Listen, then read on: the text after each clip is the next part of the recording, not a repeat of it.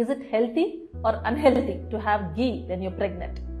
Many traditional pregnancy tips passed down by our grandmothers align with scientific insights. They may actually be quite beneficial for a healthy pregnancy. Let's explore some of them.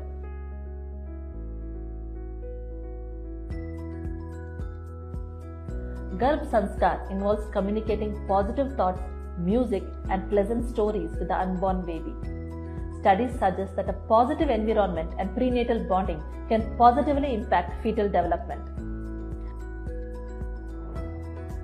A balanced and a wholesome diet during pregnancy, including foods like ghee, dry fruits, and specific herbs, is essential for a healthy baby. Ghee contains healthy fats, and dry fruits provide essential vitamins and minerals. Consuming herbal teas or other preparations made from ingredients like ginger, tulsi, jeera is a common practice during pregnancy. The medicinal properties in these ingredients can help alleviate the symptoms like nausea in pregnancy. The regular oil massages, especially with the sesame oil, are recommended for pregnant women. They can help reduce stress, improve circulation, and alleviate the muscle tension.